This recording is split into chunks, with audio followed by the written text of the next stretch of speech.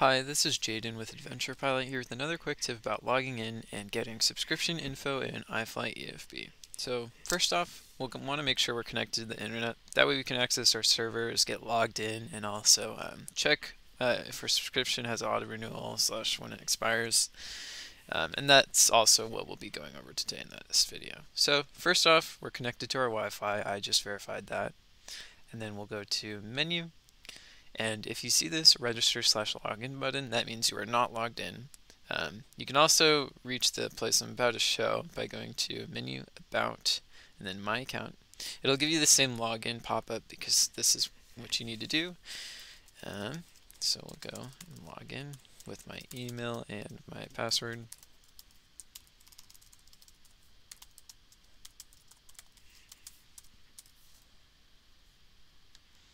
Might take a second here. And so once we're logged in and also going through that one button I first showed, that will bring you to this page as well.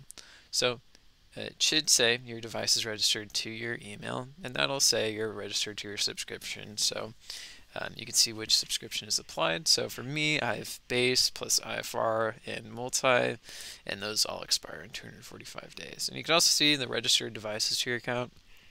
And what's very important is on this page, occasionally you might have a red pop-up, and it'll say something like, just a warning about your account, maybe your expiration date is coming up, or you have too many devices that aren't allowed on your account. So you can fix that. And one way to deregister a device, let's say you had an extra, is down at this deregister device button. And so it'll show you this device, and let's just say there's another, so I can click here and click deregister. And so now that other device has been deregistered from my subscription. So another thing to go about on this page that there's a lot of discrepancy on is the activation code. Now this is for someone who has bought a subscription card and would like to add that. And we sell the subscription cards usually at our in-person shows like Oshkosh or Sun and Fun. So that's where you'd find this. Otherwise, if you don't have one, you don't need to be worrying about it. So now we just verified my subscription's good, I'm registered, so now I'd be able to update just as normal and use iFly as normal. We can also check if we go to our website, iFlyEFB.com, we can check our auto renewal. And this is kind of important that way you don't accidentally get charged, which we will help with if you do, but just to be able to verify things on your own. So we go to our website here, you see the home page, and we can go over to the account tab.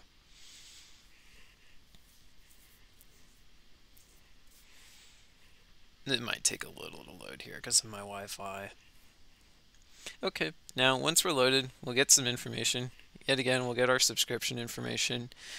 I'm on a different account, so this is different than when I saw an iFly. But here's the important thing, view / edit recurring subscriptions. This will show us where auto renewal is, and because I don't have auto renewal enabled, there's nothing here, but if you do, you'll see the card, at least the last 4 digits of it, that it will charge, as well as the auto renewal and when it will charge you for that auto renewal.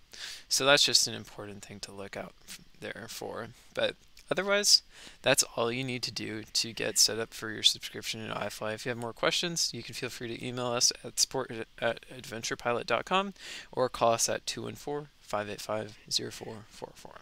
Thanks. Bye.